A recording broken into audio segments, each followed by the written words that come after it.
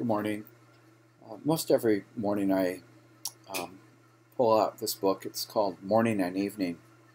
It's a devotional book from Charles Spurgeon from the 19th century, widely available even today.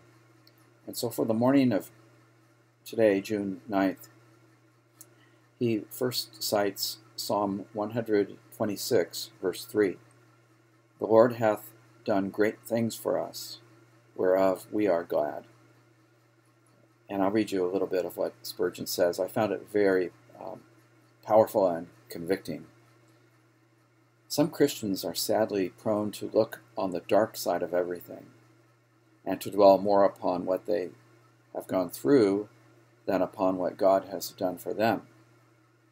Ask for their impression of the Christian life, and they will describe their continual conflicts, their deep afflictions, their sad adversities, and the sinfulness of their hearts, yet with scarcely any allusion to the mercy and help which God has vouchsafed them. But a Christian whose soul is in a healthy state will come forward joyously and say, I will speak not about myself, but to the honor of my God.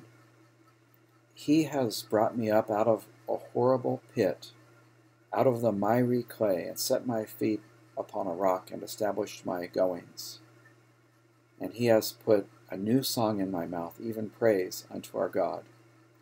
The Lord hath done great things for me, whereof I am glad.